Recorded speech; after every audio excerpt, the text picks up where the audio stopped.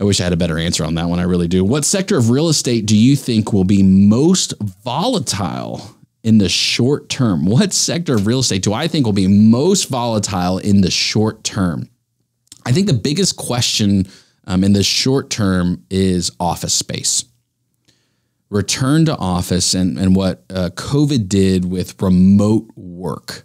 I'll show you a little insight with my personal experience. So my mom has worked from home for years, for decades, really, to be honest with you, on and off for decades. She works from. She works in technology, so it's a little bit different for her to be able to do that. And she's a good worker. She's a hard worker at home. It's one of the people that taught me what it means to work hard. And so I don't think necessarily remote work is bad, but for real estate, right, you've got companies that pay for office space. We're seeing all the layoffs. We're seeing the companies not renewing leases or breaking leases and willing to pay the penalty for it across the nation right now. So back to office is going to be a big question. And I think as the financial sector, particularly as just the economy in general, starts to shake out, and let's see where it lands, because there's a lag effect, right? There's a lag effect to the moves the Fed's making and how that affects the markets.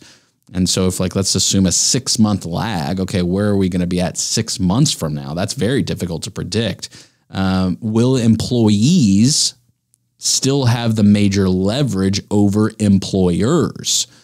And that has to do with the supply and demand. Again, the most basic principle of economics of, okay, how many jobs are available in the market as compared to employees, potential employees, laborers in the marketplace.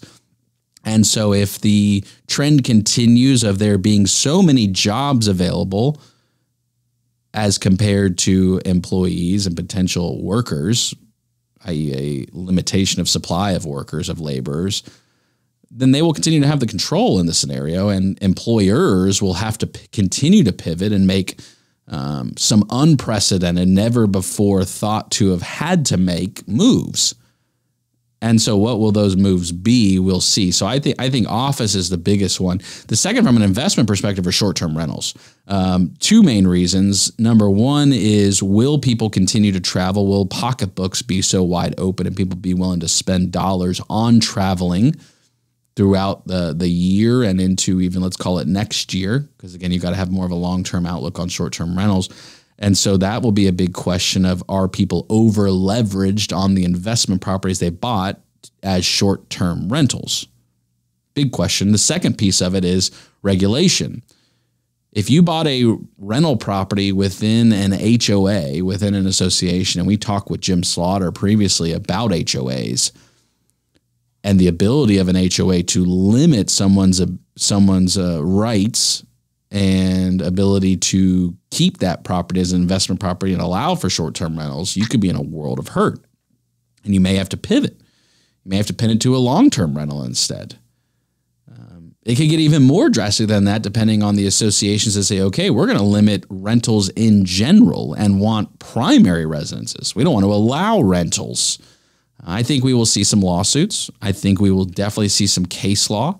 And that will be some question, because if you bought a property at one point when there wasn't a rule in place, but then a rule subsequently came about later, that's ripe for a lawsuit. And then there's probably some precedent on the books in some way, shape, or form, but have the courts shifted at all to where they will take up the question again if they have already previously heard the question? Is an entirely different matter, and that's going to depend on your individual district. And that's why I follow the advice of my grandpa: vote early, vote often. So, because it makes a difference. And yeah, we do vote for judges. So keep that in mind as well at the local level, right? At the local level, I think local levels are what drive markets.